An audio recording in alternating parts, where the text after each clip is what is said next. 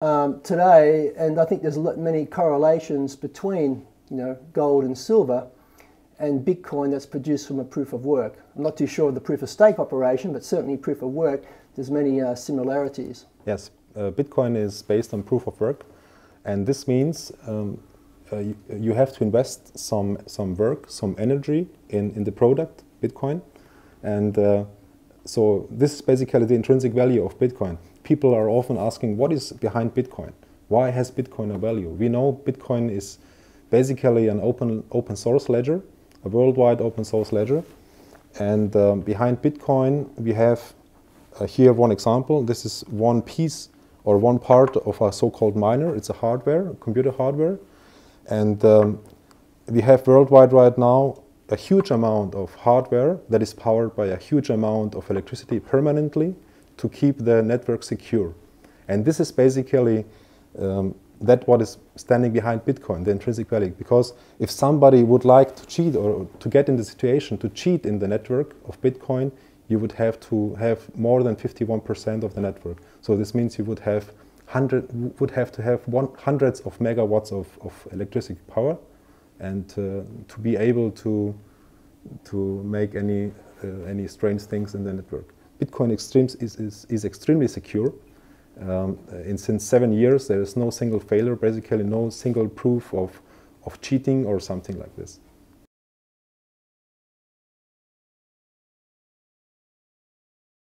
It's so exciting, and I suppose if I go back, being a gold and silver person, for many people who certainly know me, I'm a licensed gold trader in Dubai. I've been running the Swiss company since 2008, and we ship physical precious metals around to over 40 countries. There's many similarities. It took me a while to get my mind around from the physical stuff to a digital deal in one sense, but certainly the proof of work, it's certainly very, very exciting. But I think it's a natural progression of how money is created. I mean, money is created from a free market, historically in cycles. Everything goes in cycles. And I really think that this ingenious concept of Bitcoin, decentralized system, blockchain, money in one sense has really come out of the dissatisfaction of a decentralized system, a system that's really designed to transfer wealth away from the people back to the centralized system. So, I think, what's the guy's name? Satoshi? Nakamoto, thank you. Or his team, whoever it was, we don't really know who that is, truly ingenious in what they've actually achieved. And when I look at the gold and silver, when I look at paper, for example, I've got some probably some euros here and some Swiss francs. I mean, it's paper. It probably costs about 1/2 cent to produce one of these, regardless of the face value of the paper. Yes, but for sure, this is the smallest part or smallest amount of money available in the world right now. The biggest part is even more. You can't see it. You can't see it. Yeah. They just create it out of nothing. Well, money's created from debt, of course. Yeah.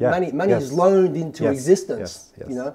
And of course, this is what really keeps people enslaved to the system. We're actually, in one sense, enslaved to the monetary system.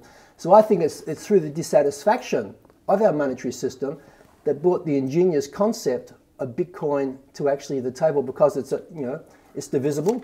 Yeah. It's a medium of exchange. It's fungible. It's got all the characteristics. And I believe with the proof of work, it even has a store of value, as you just explained Definitely. a little bit earlier on. I would say that the biggest thing about Bitcoin is the store of value, because it's an open source network.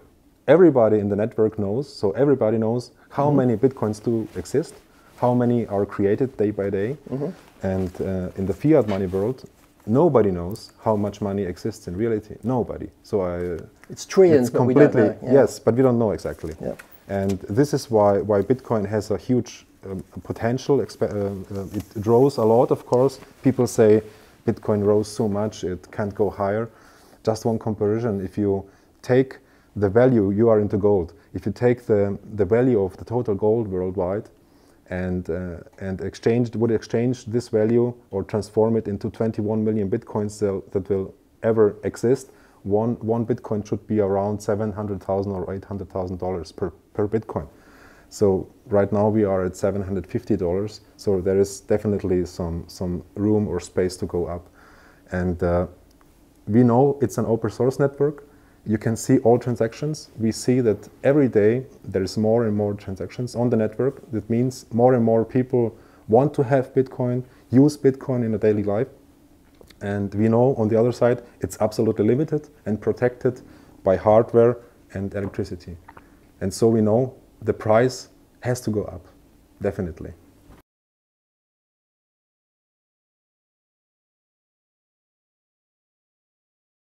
I think there's about 14 million Bitcoins already mined, is that right? It's more, it's something like 60 or 70 million. I don't know the number exactly. It's 1,800 Bitcoins per day that are newly created.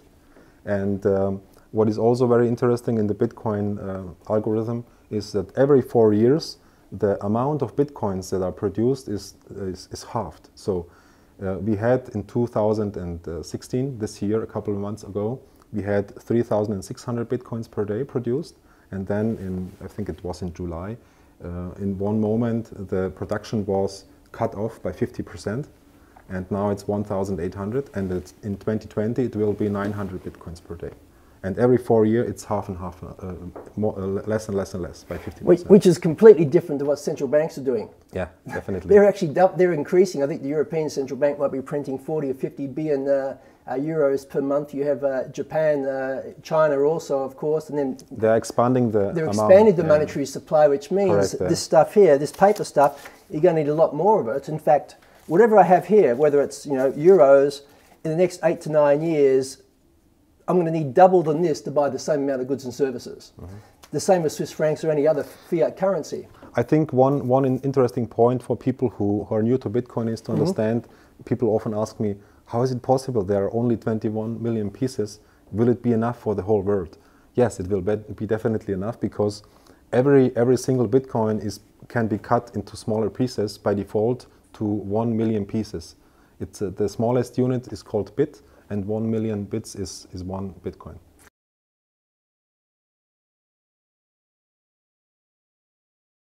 Tell me, as a novice in this game, who's really, as you can see, I'm pretty excited about it also, how I can really help people change their lives going forward, understanding the monetary system. Well, and that's really an important part too, is the education of understanding the monetary system. If we understand the monetary system, we can make right decisions as well, and preserve our wealth and benefit from this knowledge. But is there times where you think it's better just to buy Bitcoin outright versus mining? Do you see any correlations or times we should be buying or versus mining? Do you see there's a different group of people here? Basically, we have a lot of times these questions. What is better, to just buy Bitcoin or to mine Bitcoin? And the reality is both are, every investment, this is investment, every investment is some kind of bet. Yeah? It's, I would say in terms of Bitcoin is 7 years old, it has proven it works, it is a pretty secure bet. And then it's a question, what is the better bet, to buy Bitcoin or to mine Bitcoin? And honestly, I would recommend anybody to, if you want to make an investment in the cryptocurrency Bitcoin, make it 50-50. Invest 50% directly in Bitcoin and 50% in Bitcoin mining. And I think both will be very good in the long run. It's great advice. Thank you, Jacob. Yeah, it's a bit like us. I mean, and even with your packages that you provide us, and we're really grateful as a company that we're plugged into the Genesis, huge farming in one's global farming that you offer. People can get started from as little as $30. Yes, correct. Yeah. And this, I think, is absolutely fantastic. The same as us, people can get started with us buying gold, real gold, certified physical gold, from as little as $25 per month, and we physically ship it. With you, you're offering people able to get involved from as little as $30 into mining, so they can set up a Bitcoin address wallet. They can get engaged. They can get educated through the process for really minimum of risk. And we had one lady from Queensland, Australia, yesterday, who's been with us now 6 or 7 years. Hi, Shirley. She'll know that I speak out to her. I mean, she wanted, she's been with us saving in physical gold and some silver for a long time, and she sent a message to us wanting to know, can she set up some accounts, Bitcoin mining, for her grandchildren. She wants to set up, $50 accounts for her 6 or 7 grandchildren that she actually has.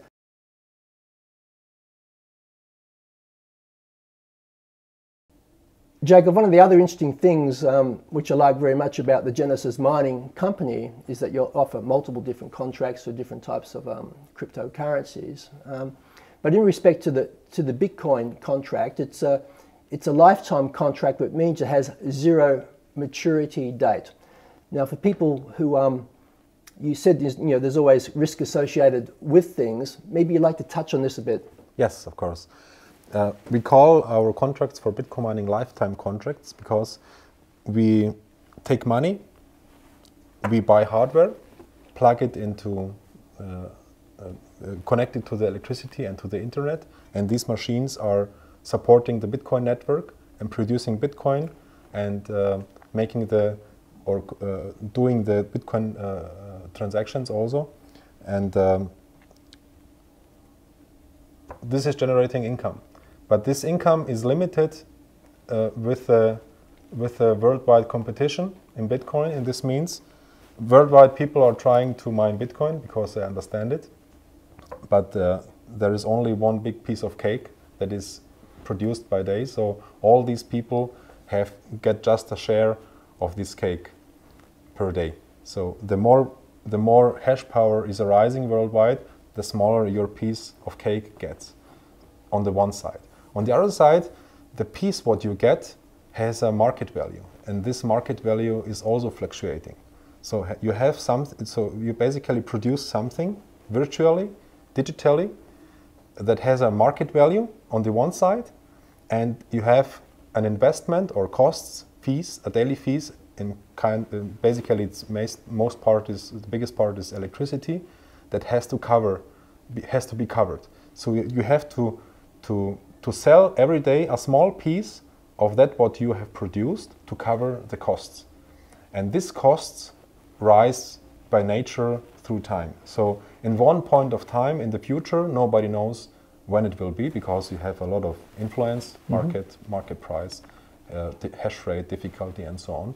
New technology is arising. In the long run, these contracts will not be lifetime contracts. It will end in a couple of years. But nobody knows exactly when the date will be and when it expires. So basically, imagine you buy this hardware, you plug it in at home, it runs, and in one point of time, this hardware is consuming more electricity than you are getting from Bitcoins in value. So you will just plug it, shut it off and buy Bitcoin directly from the money you would pay for electricity, right? And this is basically what we are doing with the lifetime contracts. As long as the income that is generated covers the costs, it is profitable more than to buy Bitcoin directly. And if these expenses are higher than that what is produced, then we have to shut down the contracts. Okay, so I get this. So for our listeners who are pretty much precious metals people, gold and silver people, in one sense, if I had a physical gold mine, it's my stake of the gold mine, and I've got my capital, my machinery there, my labour in there working for it, and all of a sudden 10 other groups of people who are outside my operation want to also mine for the same amount of gold there. Of course, the amount we're getting more out each day, but I'm getting probably less because there's other people taking some as well. Correct. And then, of course, it's getting more difficult as well because the more comes out, we're going to hit granite, we're going to hit different things. So it'll get to a point where it's not going to be worth mining any particular point where I may just go and buy the gold and silver. So I see that would be the same. It's pretty similar. Pretty similar to to what you're saying about Bitcoin as well, because obviously these thousands of units consume a huge amount of power, and at the same time you've got other people plugging into doing their mining as well. It's a worldwide competition. Yes. Really. It's a worldwide competition, and this worldwide competition creates basically the first natural money for the internet. It is also, you have to understand that Bitcoin is transported through the internet. Right now, if you buy something at Amazon or eBay or some other shop in the internet, you have one channel for the information, but you use a second channel, a different channel for payments. It's the banking. And with Bitcoin, you have the same channel for information and for payment. And it's also pretty amazing. It's incredible. It's the first time in history.